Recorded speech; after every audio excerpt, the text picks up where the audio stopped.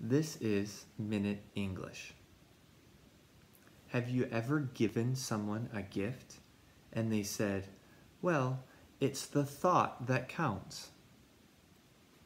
It's the thought that counts.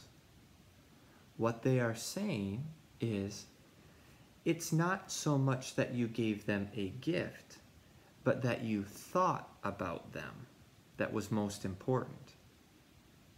Now, we want to give gifts that people love and enjoy. But sometimes that person would rather just know you are thinking about them because you love them.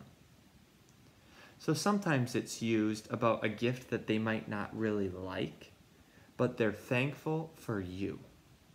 For example, one of my children might give me a gift. Well, it wasn't really a gift, it was something that they found on the ground.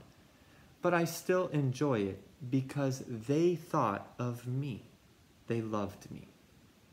What was one of the most thoughtful gifts that you have received? And was it expensive?